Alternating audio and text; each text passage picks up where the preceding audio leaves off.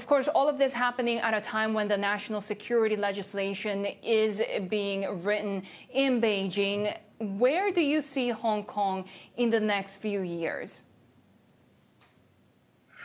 One country, two system in Hong Kong is strongly eroded by Beijing to one country, one system.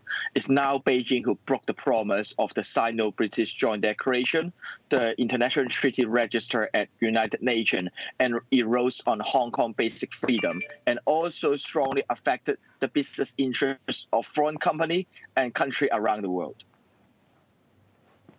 Joshua, so what are you and your allies doing in order to have a say in this conversation? Are you reaching out to pro-establishment people? How are you trying to influence where this goes? Not only protester or dissident might be affected by the evil national security legislation, even businessmen, lots of tycoons or journalists were also affected because free flow of information and the free flow of capital might be affected in the name of national security, and it will be just serving the interests of Beijing. As we know that no matter United States or how European Union, being China's most significant trading partner and having made the third most investment in Hong Kong, but once the national security law implemented in Hong Kong, it will just strongly damaging Hong Kong's status as the global financial center. It's not only the matter of political freedom, it's also the matter of economic freedom will be strongly affected. So how are you trying to influence this conversation and where this is headed? Who are you talking to? This is a good question, and today is the 31st anniversary of the Tiananmen Square massacre, and also it's the first time in Hong Kong history, no matter before or after the transfer of sovereignty, Hong Kong authorities banned our peaceful demonstration and assembly at Victoria Park to commemorate the student during the Tiananmen Square massacre. And now we are urging not only Hong Kong local community or businessmen born or live in Hong Kong to support us, but also international allies to stand with Hong Kong to safeguard Hong Kong being the only territories to commemorate the Tiananmen Square massacre. And only Hong Kong should be the city that deserves freedom and a certain liberal value that we cherish.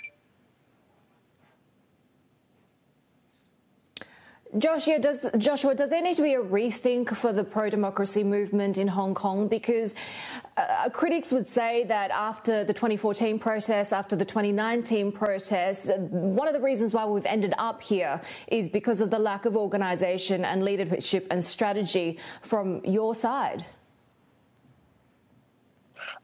We never blame the victim, and it's crystal clear that last September, with more than 2 million Hong Kongers took to the street, we successfully forced Beijing to completely withdraw the controversial extradition bill. But I just have to make a clear point, compared to the 2019 extradition bill, at least still go through the legislation process in Hong Kong. But right now in 2020, the national security legislation in Beijing just bypassed Hong Kong legislature. Even Hong Kong's lawmaker can't have a vote. And I think in Hong Kong, even we don't have a top-down commander to provide command for the protest movement. But the majority consensus to oppose this national security legislation is crystal clear. And we know more than 20 countries around the world, no matter European Union or some of the countries in the G7 or G20, they've already issued statement and criticizing the implementation of this law, which just erode on the one country, two system framework in Hong Kong. And the most ironic thing is when Beijing suggested to introduce this national security law, one of the most vocal voice to support this legislation around the world is North Korea. So we all know what's meant by authoritarian ideology and how the allies of Beijing. What kind of reform plans then, are you planning at the moment, and what's your best case scenario at how this crisis can end?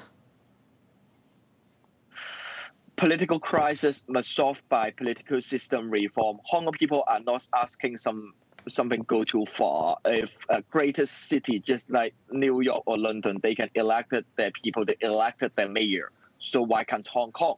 We just hope to have free election, to use our votes to elect our government. Of course, that's the long-term goal. But the short-term goal right now, of course, is stop the implementation of the national security law. And frankly speaking, if Beijing do not introduce the national security law, I don't believe President Trump will hold a press conference and raise the idea to sanction to targeted red capitals and etc. And I also call on world leaders to review, is there any possibility for them to impose any partial economic sanction, not to affect Hong Kongers, but to send a warning signal to red capitals or pro-China tycoons. They should not be the loyalists of Beijing and erode on the status of Hong Kong, because that's not the way out, and it would just turn Hong Kong to be a nightmare if the national security legislation passed. Businesses are backing Beijing, whether it's HSBC, Jardine. We have heard from major businessmen now backing the security legislation, saying that that would bring some certainty to Hong Kong, an economy that's in free fall, especially not only because of the protests, but also because of the pandemic. Is this the price worth paying when so many Hong Kong people are hurting and their livelihoods are being hurt?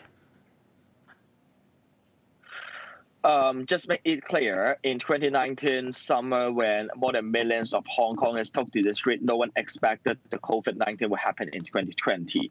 And even in the past few months, we just observed how Beijing take advantage during the coronavirus export from Wuhan to all over the world. When the world need to deal with the pandemic, Beijing just take advantage from it and to try to introduce this evil law to Hong Kong.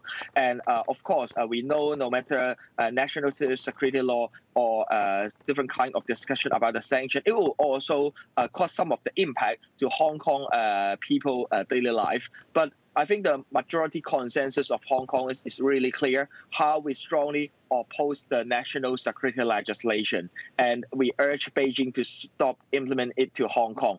For example, for the security law, it will claim that they ban subversion. But what is meant by subversion, according to the understanding or the framework of Beijing, subversion all over the world might be quite common in the national security law in different countries. But according to the framework of Beijing, once you call on Carrie Lam, the city's leader, to step down or criticize Xi Jinping, it will also recognize as kind of subversion. And I would say that now the handover agreement guarantee of the high degree of autonomy until 2047, which is really disappointed, and it seems that it already ends on 2020. The fact remains that these businesses are in Hong Kong because they want stability. They want this freedom to do their business. Because the protests have been going on now for about a year, they haven't really been able to do that. There's been a high level of uncertainty now with the pandemic. If these businesses decide to leave, Hong Kong will lose its status as a financial hub. Are you willing to pay the price? I think it will communist regime willing to take the price, especially Hong Kong is being recognized as the most critical offshore center, and also this global city is the unique place under the hardline rule of Beijing, still and a certain degree of freedom.